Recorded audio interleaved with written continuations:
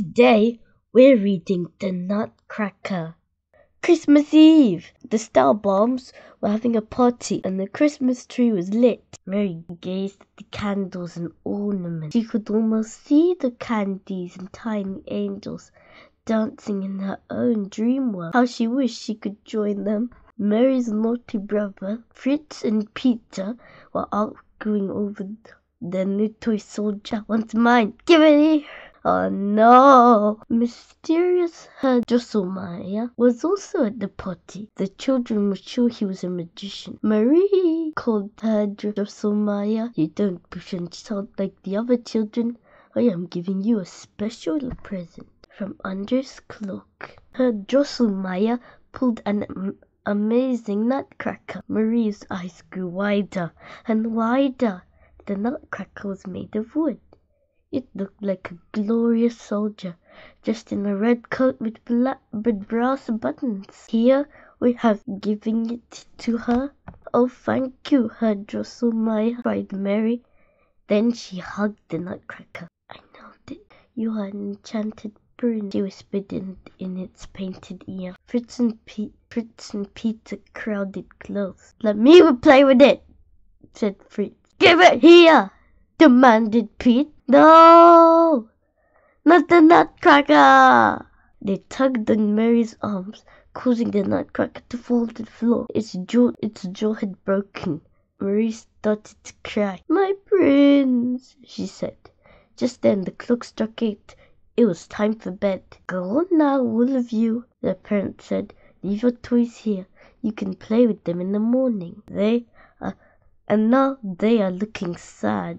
Marie went to bed, but late that night she crept downstairs to nurse the poor nutcracker. She tied her handkerchief around his jaw and soothed him with lullabies. And just in time, an evil army of mice were creeping into the room, eat up all the crumbs and leftover sweets. A tremendous mouse king gave the orders. All hail the king! All hail the Mouse King! The nutcracker was up in a flash. Magically, he could walk up and his jaw was repaired. The toy soldiers lined up behind him as he led the charge against the Mouse King. In the battle that followed, the nutcracker was knocked to the ground. But before the Mouse King could hurt him, Marie threw her slipper at the evil rodent. As the Mouse King spun around, the nutcracker leapt off and finished him off. As soon as the Mouse King died, the enchantment of the nutcracker faded away. He stood before Marie as a prince. You have saved me from the Mouse King's spell. Come with me to the land of sweets. There the Sugar Plum Fairy will give you your reward. Marie and the prince entered the magical sleigh. As the snowflakes glittered and twirled about them, they took off for the sky. Soon they were above the clouds in a garden filled with flowers. A lovely lady greeted them. Welcome to the land of sweets.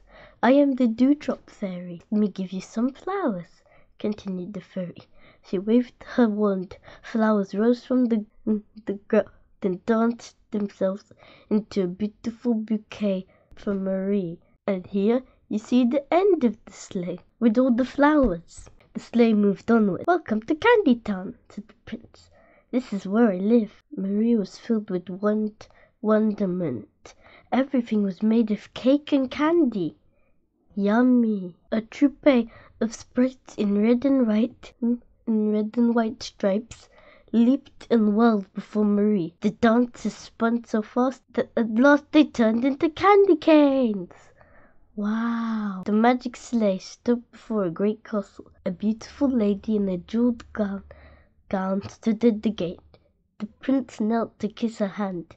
Sugar Plum Fairy, this is Marie. She helped me when my need was great. My dear Marie, said the Sugar Plum Fairy, since you're so brave and good, I will grant you this.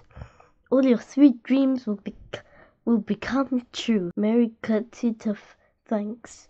Then before she knew it, she was back in her own warm bed, dreaming wonderful dreams of Merry Christmases to come. Anyway, don't forget to like and subscribe for more books. Bye-bye.